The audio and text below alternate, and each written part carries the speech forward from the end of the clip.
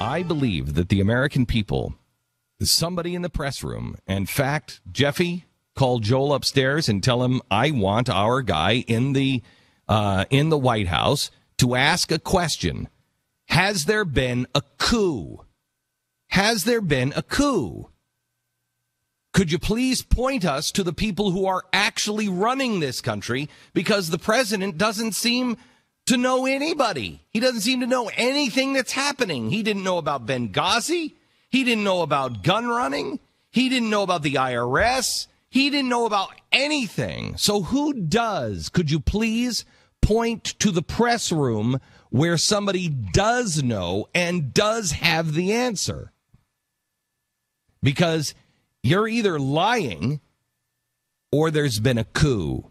And this president is woefully misinformed and negligent in his job.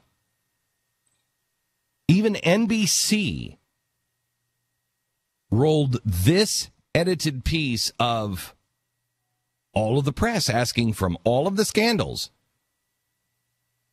What did the president know, and when did he know it? Listen. I heard on the news about this story that Fast and Furious, where allegedly guns were being run into Mexico. Do you know when he first knew that there was a problem? Well, I think it became clear fairly early on, the first couple of days. That. So not before that, though? Not before October 1st? When did you first learn that the IRS was targeting conservative political groups? I first learned about it from the same news reports that I think most people learned about. When did the president find out about the Department of Justice's subpoenas for the Associated Press? Yesterday. And I mean, let me just be clear. We don't have any independent knowledge of that. He found out about the news reports yesterday on the road. I certainly did not know anything about the IG report before the IG report had been leaked through press. Just a quick question about Solyndra.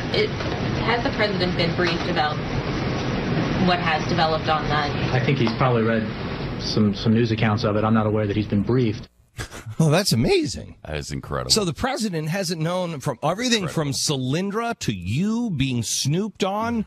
And now on the healthcare thing, he didn't know. He didn't know. Didn't know. He didn't know. Nobody informed him the website wasn't ready. Nobody informed him that they have a White House document that shows 80% of Americans will lose their health care and their doctors. 80%, that is an internal study done by the administration. He was out saying, you're going to keep your health care, you're going to keep your doctor, you're going to keep your health care, you're going to keep your, I promise the American people. Nobody told the president of the United States, you should stop saying that, Mr. President, because that's not true. Somebody should go to jail for that. If I'm the president of the United States, I name names. I turn around and I say, it's this person. This person was in charge. They did the document. They gave it to this person. They read the document. They gave it to that person. All of these people, none of them thought it was important enough to bring it to my desk. They're all fired. And I want you to know their names. Now we're going to have to roll up our sleeves and go to work and send in some geniuses that are going to fix this thing. But they've just destroyed American health care because they lied to me. Even though they didn't come out and say, oh, no, Mr. President, that's not true. What they did was allow me to tell you a falsehood, and that's inexcusable. Now, what honest person would not have that conversation with the American people today? And I don't mean like, well, I have to calculate. I have to think about this. Nope. Which person wouldn't be so deeply sorry and so deeply offended that he had people around him that didn't stop him from lying to you? Please, America, put this one together.